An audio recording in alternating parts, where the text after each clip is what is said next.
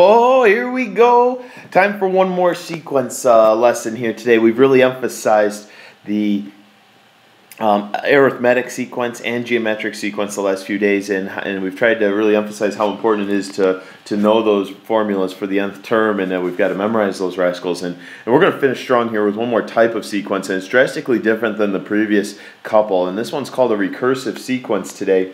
And let's go ahead and get our definition out of the way. It says a recursion. Recursion is the process of choosing a starting term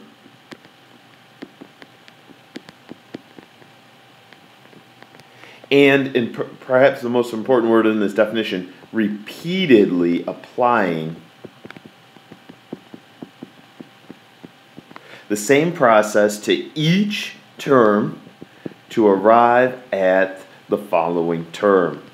What you're going to find out today is that each term is very dependent on the previous term.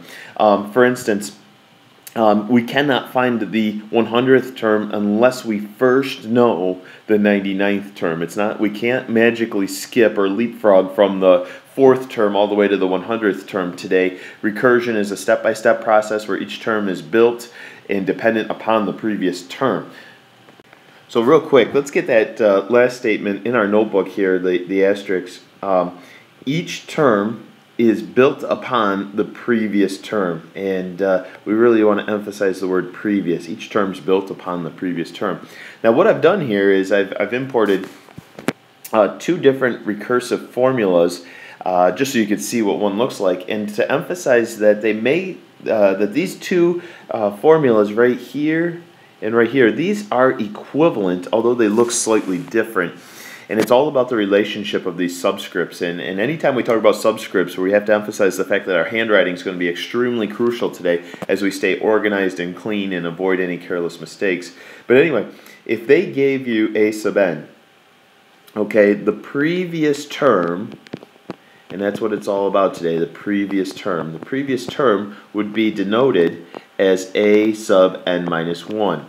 Okay? If they gave you the n plus first term, okay, the previous term, and I'm going to start to abbreviate now, would be a sub n. So in order to get the previous term, we're always subtracting 1 from that subscript. If we kind of get outside the box a little bit, if I said a sub n minus 4, who would be his previous term? Well, if I subtract 1 from that subscript, I'm going to get a sub n minus 5. If I gave you a sub n plus 6, who would his previous term be? Again, we're going to subtract 1 from the subscript, and it would be a sub n plus 5 in that case. So understanding the relationship between a term and his previous term and how it's represented is going to be very crucial today. And one more thing we want to reiterate, and you can see it from these examples up here that I imported, is that they're going to always give you two things. All right? So they're always going to give you two things, and here's what will be given to you. Number one is going to be the starting value. Typically it's going to be a sub 1, but I can't promise you that it's always going to be a sub 1. So we're just going to say the starting, whoops, spelling's a little tricky here. So they're always going to give you the starting value. That word right there is supposed to say value. And then number two, they're going to give you what's called the recursion equation or the recursion formula. Either one of those words is fine. I'm going to use the word equation here today, but you could replace the word equation with formula. So those are the two things that will be given to you every time. Probably sounds a little goofy right now, so I think it's time to jump into our first example and see if we could sort it out. So here's our first example. The first thing that they mentioned is that a sub 1 is equal to negative 4, and that's what I call your starting value right there. That's the first thing that should always be given to you. And then they also mentioned that a sub n is equal to a sub n minus 1 plus 5, and that's what we call your recursion equation. Okay, and that's the second thing that should be given to you every single time. Now it's important to note here that a sub n minus 1 represents the previous term. Okay, so I like to highlight that rascal right there. That is your previous term. And so we're going to say the nth term is always going to be 5 bigger than his previous term, or 5 more than the previous term. Now, as we get ready to solve these rascals, in order to help me stay organized, I construct basically a large table. Okay, and here are the headings on my table. The first one is just the value of n. And then the big gap in the middle, we're going to say a sub n is equal to a sub n minus 1 plus 5. Okay, so I'm just copying down my recursion equation. And then the last thing is going to be my a sub n value once I get it all cleaned up. And because this whole process is very repeated, very iterative, and we're just going to continue to repeat the same process over and over and over again. So here's how we get started. The first value of n is going to be a 1. And so that's the one we're going to fast forward all the way across to here, and we could instantly say that a sub 1 is equal to negative 4. All right, because that was, and we're always going to do that. Our first move is going to be fast forward. We're going to draw the arrow all the way across because that term was given to us. We didn't have to build or develop that one ourselves. The second n value, we're just going to go up in increments of 1, is going to be 2. So what I'm going to do is I'm going to substitute a 2 in for every n that I see in that recursion equation. So it's going to be a sub 2 equals a sub 1, because we already computed the 2 minus 1 in our head, plus 5. And then that becomes a sub 2. And here's the magical part. You're going to grab your previous term, that negative 4, and you're going to bring it down and you're going to substitute it into a sub 1's place. Alright? So a sub 2 is really negative 4 plus that 5. And we clean that up and we could say a sub 2 is really a positive 1. And now we just need to repeat that process all over again. We're going to say, we're just going up in increments of 1. So I'm going to substitute a 3 in for all of the n values. A sub 3 is really a sub 2 plus 5, which implies that a sub 3 is really, and then here's where the substitution takes place. We're going to substitute the 1 in for a sub 2, because that was my previous term. And we clean that up and we could say a sub 3 is really equal to 6. And we'll do that process one more time. Typically, they ask you for the first 4 terms of the sequence. So we're going to go one more step. I'm going to substitute a 4 in for every single n in that recursion equation. A sub 4 equals a sub 3 plus 5, which implies that a sub 4 is really 6 plus 5. And therefore a sub 4 is equal to 11. So just to reiterate what happened here, we took, once we found a sub 2, we took that value and substituted it into there. Once we found a sub 3 was equal to 6, we substituted that into there. And that's basically the magical step that makes these recursion equations work. Our second example is just a little more complicated, but again, you'll notice they gave you a starting value. They said that a sub 1 was equal to 3, and then they gave you the recursion equation. Let's see here. So we know that our values of n go here. We're going to just rewrite that formula. So we got negative 1 to the nth power times 5 times a sub n minus 1. And that a sub n minus 1 represents our previous term. Okay, we're back here on the right screen. But anyway, I just want to put an orange box around that. That a sub n minus 1 represents the previous term. Now I think we're ready to start going here. We're going to let n equal 1 for beginners. And we're going to just fast forward because we already know that a sub 1 has a value of 3, so we can skip over all that middle process. Then we're going to go up in increments of 1, so now my n value is a 2, and I'm going to substitute that 2 in for every single n that you see. There's 3 of them. So it's a sub 2 equals negative 1 to the second times 5 times a sub 1, which implies that a sub 2 is really, now you'll notice anytime this exponent's even, we're going to end up with a positive answer. So I'm just going to, positive 1 times 5 times a sub 1, which in this case is a 3. So we could say a sub 2 is really supposed to be a 15. Notice that the most important step there is grabbing that previous term and substituting it into the appropriate spot. Alright, let's bump it up one notch. A sub 3 is equal to negative 1 to the third times 5 times a sub 2, which implies, let's see, a sub 3 is going to be, now in this case, that exponent was an odd number, so I'm going to end up with negative 1 times 5, which is negative 5, and then the previous term, a sub 2, had a value of 15. So if I multiply those two numbers, I'm going to get negative 75, and that's your third term. Let's do it one more time. We'll let n equal 4. We'll substitute a 4 in for all three n's that we see in the recursion equation. Negative 1 to the 4th times 5 times a sub 3, which implies that a sub 4, let's see what we got here. Now, negative 1 to the 4th is going to be positive 1 because it's an even exponent, times 5 times the previous term. And might have to bust out the calculator here. And my calculator says that 5 times negative 75 is negative 375. Whoops, it's getting a little messy. Hopefully you can read that. And that's the first four terms. Now, I'm not promising that they'll last for the first four terms every single time, but generally that's the most common theme. There might be instances where they ask you for the first 5 terms or the first 6 terms, and you would just repeat this process just a couple of more times. Our third example is an example where handwriting is going to be more important than ever. They gave you a starting value right here. They said your first term is going to be negative 3, and then the nth term is going to be equal to the previous term minus the value of n. So it's really important that last n right there is not a subscript. That's just a normal letter. So we're going to have to pay special close attention to that. We'll go ahead and set up our table of values here. I think this is really the key to staying organized and clean and not falling into that trap of making any careless mistakes. Let's see, our nth term is going to be the previous term minus the value of n, and then we'll clean it up and write our nth term. So we could fast forward there on that first line. We already know that the first term, a sub 1, is equal to negative 3, and now the work begins. We're going to substitute a 2 into every single n that you see. And how many are there? There's an n here, there's an n here, and then there's a third n over here that's big.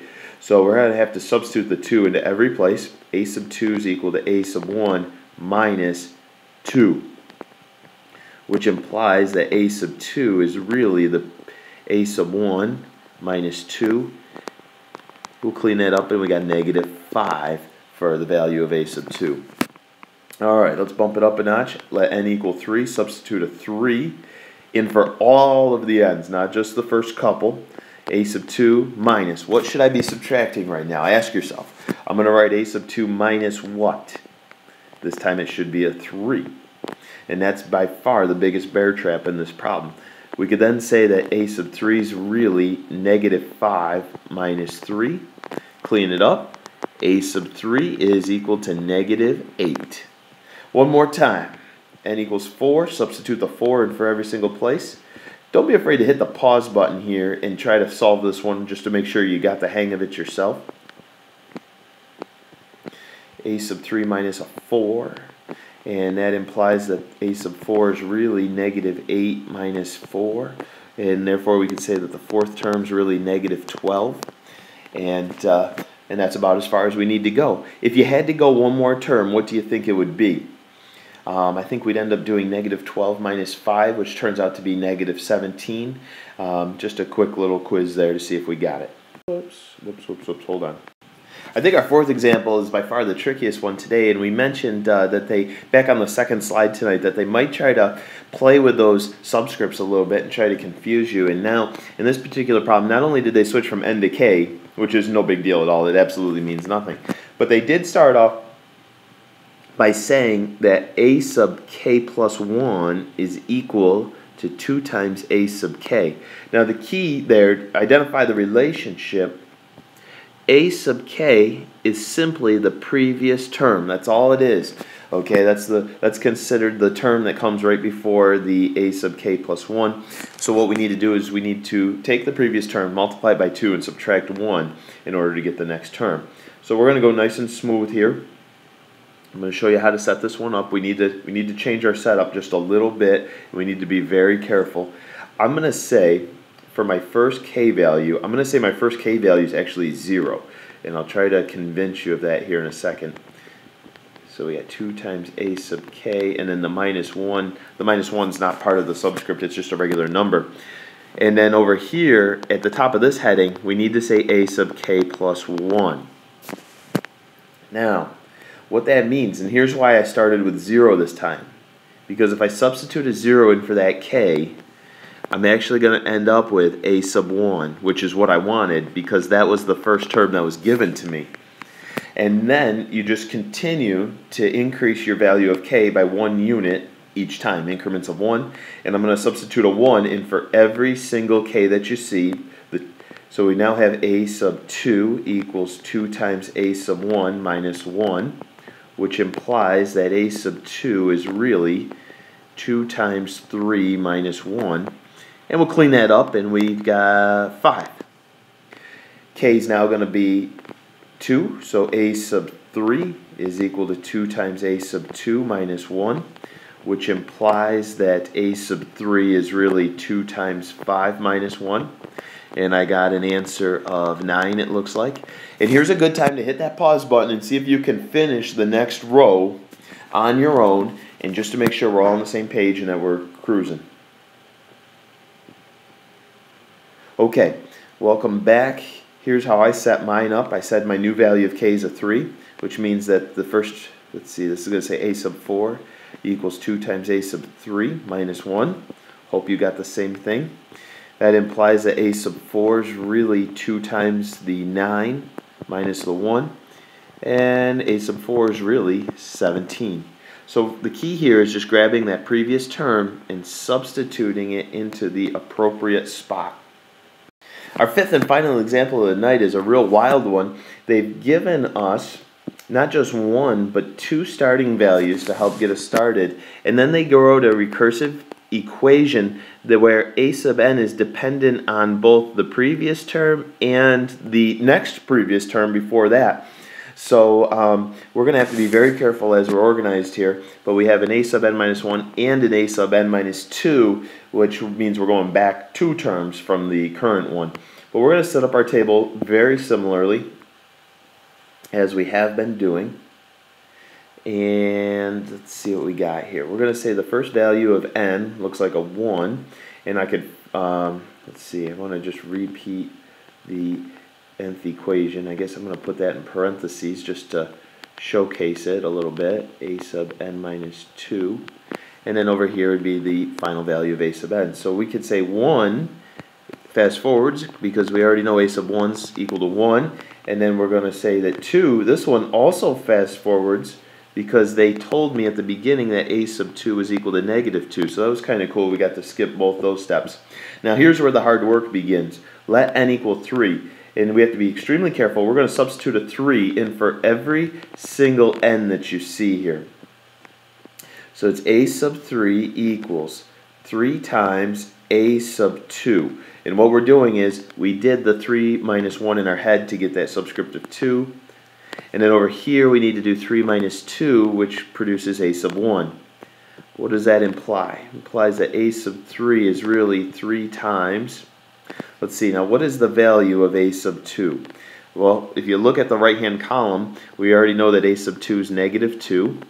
And then what's the value of a sub 1? Again, we know that that's a 1. And now we just got to do a little mental computational math here. Let's see, negative 6 minus 2. I got negative 8. Okay, so we have a recursion of formula that's not dependent on just the previous term, but the previous 2 terms. Let's try one more row here. See if we can really get the hang of this. Let's substitute a 4 in for all the n's. Just be very careful. Talk yourself through it. This is going to be 3 times. If I substitute the 4, I'm going to get a sub 3. And if I substitute the 4 over here, I'm going to get 2 times a sub 2. That implies that a sub 4 is really 3 times, let's see, what was the value of a sub 3? That was a negative 8, I believe. And then over here, the value of a sub 2 was a negative 2. And again, just a little mental computational work here. Negative 24 plus 4. Looks like it's going to be negative 20, I believe. So there it is, ladies and gentlemen, our big lesson on recursive sequences. Certainly the Regents exam has enjoyed testing us on this topic the last couple of years. It's been very prevalent. And so we just have to be very clean, patient, and organized. And as long as we're very methodical, I think we shouldn't have any problems getting the correct answer. So hopefully that made some sense. And we will see you tomorrow in class.